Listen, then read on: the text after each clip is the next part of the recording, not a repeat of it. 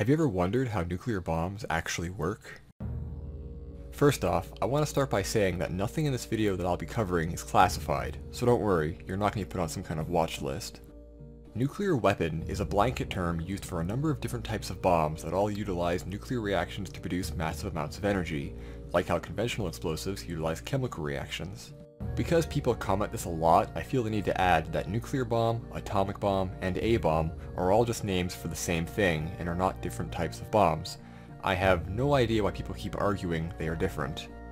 The two main types of nuclear bomb are fission and fusion. Fission bombs, like the name suggests, primarily generate their explosive energy from the fission reactions of uranium-235 or plutonium-239. Fusion bombs, or thermonuclear bombs, generate most of their explosive energy from the fusion reactions of the hydrogen isotopes deuterium and tritium. Modern hydrogen bombs use lithium deuteride, but more on that later. There are also subclasses of nuclear bomb that operate more or less the same way, but with different effects, such as neutron bombs and salted bombs. Fission. During the Manhattan Project, scientists knew theoretically what needed to happen to build a bomb using fission, but were not sure mechanically how to do it exactly. To get the bomb to work, they knew they needed to take subcritical masses of a suitable fission material and very quickly make it go critical. A number of concepts were drawn up, but in the end, two methods were chosen: the gun type and the implosion type. Gun type. The gun type nuclear bomb is the simplest design. The little boy bomb dropped on Hiroshima, Japan was a gun type. Seen as foolproof, this design was not tested first, making Little Boy the first detonation of a gun type design. Running the length of the bomb was a long tube or gun barrel. At one end was a narrow cylinder made up of 6 stacked uranium-235 discs. Behind the discs was a tungsten carbide tamper and a steel plate, with more tungsten carbide around the end of the barrel. Polonium-beryllium neutron initiators surrounded the uranium cylinder. At the other end was a larger cylinder of uranium-235 made of 9 stacked discs with a hole in the middle that fit over the narrow cylinder. Behind it was a tungsten carbide disc and a steel plug, sitting in front of the cordite explosives. When the bomb was detonated, the explosives would propel the larger uranium cylinder over the smaller one at very high speeds. The two uranium pieces would form a supercritical mass, now completely surrounded by the tungsten carbide acting as a neutron reflector. The neutron initiators, activated by the force of the uranium crushing the polonium and beryllium together, would add a burst of neutrons into the uranium mass. In a fraction of a second, runaway fission reactions would occur, producing massive amounts of energy. Gun-type bombs are not very efficient. Out of the 64 kilograms of uranium in the Little Boy bomb, only a little under 1 kilogram was converted to energy in the reaction. This was still enough to produce an explosion with a force of 15,000 tons of TNT. A gun-type bomb using plutonium was designed. Known as Thin Man, it would have been more powerful than Little Boy, but far simpler than the Fat Man implosion bomb design. However, due to impurities of plutonium-240, which had a high rate of spontaneous fission, the Thin Man would not have been a very reliable bomb, probably blowing itself apart too quickly for the supercritical reaction needed. The bomb would have needed to be unreasonably long to work, and therefore it was scrapped. Implosion type. Implosion-type bombs are way more complicated than the gun types, but use similar steps to operate. In an implosion bomb, a sphere of nickel-plated plutonium-gallium alloy known as the pit, with a small polonium-beryllium sphere in the middle, is surrounded by another sphere of uranium-238, which acts as a tamper, with a boron plastic shell on the outside.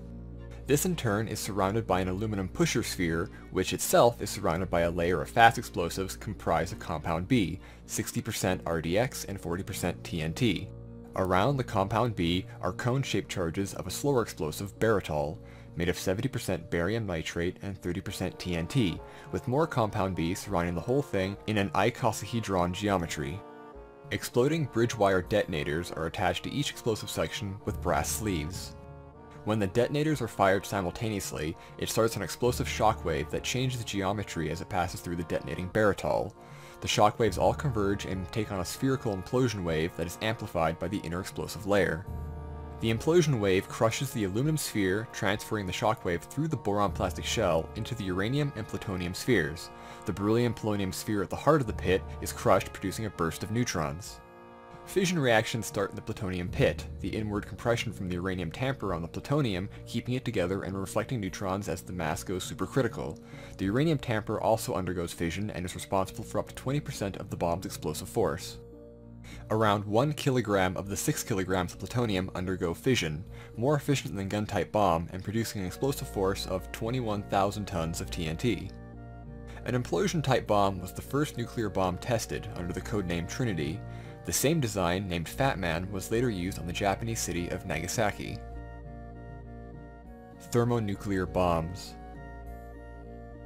Almost immediately following the development of the atomic bomb, there was an idea to use the fission reaction to generate a much more powerful fusion reaction. The first experiments with this concept was known as boosting, where fusion fuel, usually gaseous deuterium and tritium, was added to the center of the plutonium pit or in a space around the pit. In the Soviet Union, a bomb design known in English as layer cake used alternating layers of the fission materials uranium-238 and 235 and fusion fuel, in this case lithium-6 deuteride, to boost the bomb's yield up to 400 kilotons, or 400,000 tons of TNT. This bomb was flawed in that it required a lot more conventional explosives and was not scalable to arbitrary sizes like other designs. With boosting, most of the energy was still from the fission reaction, meaning it's not a true thermonuclear bomb, just a fusion-enhanced fission bomb. Boosting also allows bombs to have a variable yield, or dial a yield. By simply changing the amount of fusion fuel added to the bomb, the yield can be adjusted. The first true full-scale hydrogen bomb was the American Ivy Mike test. Using a staged Teller-Ulam design, the first bomb used liquid deuterium as the fusion fuel and produced a yield of 10 megatons, or 10 million tons of TNT. Teller-Ulam. The Teller-Ulam design is in principle just a staged nuclear device, with a conventional implosion fission device primary and a fusion secondary. Different methods exist for the operation, but the designs are all roughly the same. Radiation pressure from X-rays generated by the fission first stage can directly compress the fusion secondary, however there are other approaches aimed at improving this reaction. Foam plasma. In a foam plasma device, the fusion secondary is a uranium-238 tamper filled with lithium-6 deuteride and a hollow plutonium rod down the center. Around the secondary assembly is polystyrene foam. When the fission primary detonates, the X-rays produced convert the foam into a superheated plasma that compresses the fusion secondary. The plutonium rod in the center, known as the spark plug, starts to fission. At this point, the neutron flux from both the fission first stage and plutonium spark plug cause the lithium in the lithium-6 deuteride to produce tritium, which under the intense compression of the secondary stage starts to fuse with the deuterium. The uranium tamper also starts to undergo fission at this point, adding to the energy release. Tamper pusher ablation. This bomb is largely the same, but instead of using plasma pressure, the tamper itself starts to ablate from the intense X-ray flux, and in doing so rapidly compresses the secondary, starting a fission reaction in the spark plug, which catalyzes the fusion reaction in the lithium-6 deuteride. 3-stage hydrogen bombs can also be built that have 2 fusion stages. The Soviet Tsar Bomba, the largest nuclear weapon ever detonated, is thought to have been a 3-stage bomb. Making things worse for everyone. In the world of nuclear bomb design, there is only one real objective: make your bomb worse than your opponent's. This led to a few rather disturbing designs. Neutron bomb. A neutron bomb is what's known as an enhanced radiation weapon. What sets it apart from other nuclear bombs is the blast yield is intentionally kept as low as possible.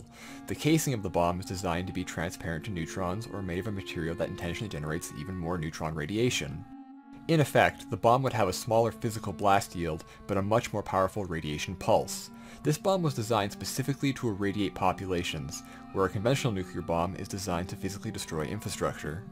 A number of countries developed, built, and tested neutron bombs, but their status is less clear now as no country is known to have neutron bombs deployed as a part of their deterrence.